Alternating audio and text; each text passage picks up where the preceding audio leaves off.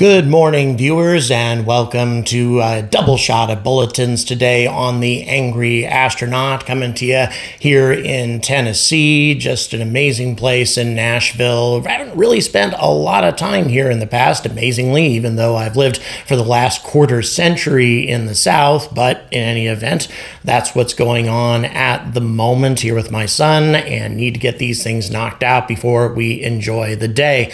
But big things happening in space flight, which absolutely need to be covered as well. And the most significant of these, in my opinion, is what happened with Relativity Space about 12 hours ago. An amazing launch, an amazing accomplishment. And yeah, a lot of people would look upon what happened with Relativity Space as a failure, and a long string of failures that have been happening lately. I mean, obviously, we had the failure with Firefly. Even though it got its payload into space, didn't get it to the proper orbit, and it burned up within hours of having been deployed. And then, of course, we had the Japanese H3. That was an awful failure. The first launch of the new Vega rocket from Arianespace, that one failed.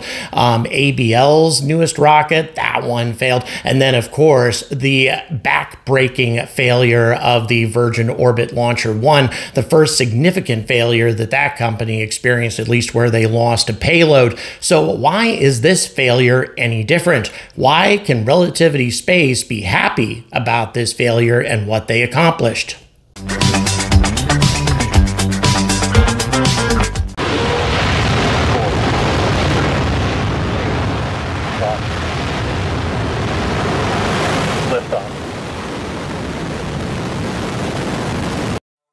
After a truly magnificent launch, I found myself celebrating alongside all the Relativity Space staff as I watched this new Terran 1 rocket climb into the sky, hoping against hope that this would become the first methyl-ox-powered rocket to actually reach orbit. And here's the main difference between what happened yesterday with Relativity Space and what happened with all of the other recent failures. Realistic expectations were set right from the get-go. If you listen to what the commentators were saying in every previous launch attempt, especially during the failed launch attempts, the expectation in general was to reach max Q and hopefully MECO before the rocket would actually fail. Very few people at Relativity Space and observers in general expected this rocket to actually make it to orbit because, let's face it, nobody really succeeds on their first try in this industry.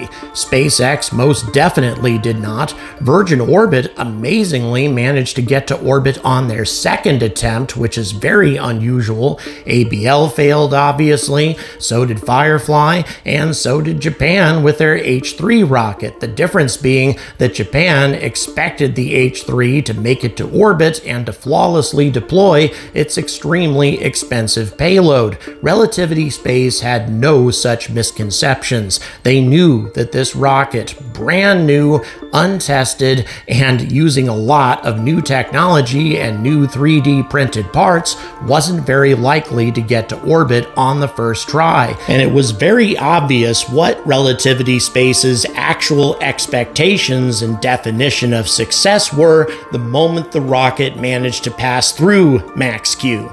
Max Q.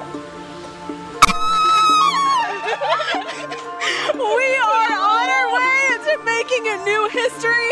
Terran came ready to play today. You just heard that call out indicating Terran 1 just made it through max Q. So, now that I've managed to ruin the life of every dog across the planet, I think it's very clear to everybody just what Relativity Space was really expecting out of this launch, not an orbital success. And the fact that they managed to achieve MECO and the fact that the second stage ignited at all was very impressive, again, on the first try, especially with such a brand new piece of equipment, utilizing new technology, not not least of which is methyloxed and staged combustion propulsion. This is, after all, rocket science, and now that Relativity Space managed to achieve all of these milestones on their first launch, I don't think it's going to be very difficult for them to secure funding for future attempts and for their future business plans. If the rocket had blown up on the pad, or if it had failed to reach max Q, that would have been a different story.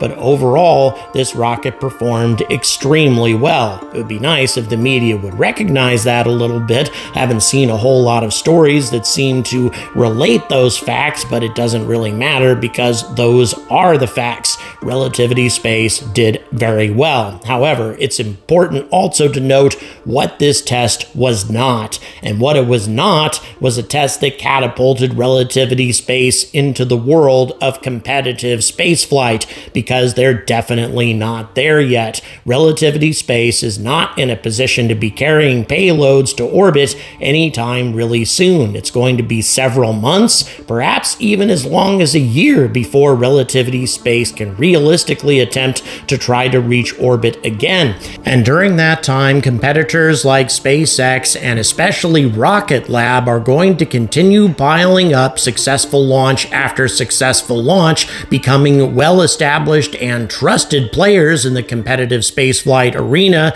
and it's probably going to take Relativity Space at least 3 or 4 launches before people really start trusting them and are willing to pay their $12 million per launch price point. Now that is ridiculously competitive for Terran 1.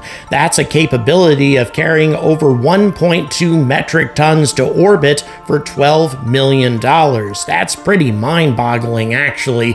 4 times the payload capability of a Rocket Lab Electron for only double the price. Do the math. It's a really good solution. But the thing of it is, Relativity Space is not yet ready to bring that solution to the public. And that being the case, they're not going to be able to compete realistically against Rocket Lab or SpaceX for at least a year or two. So they are behind the times. And that's the case with just about every competitive launch provider at the moment, and a very high hill for them to climb. Now, I have every expectation that Relativity Space is going to be successful. Their technology looks very promising.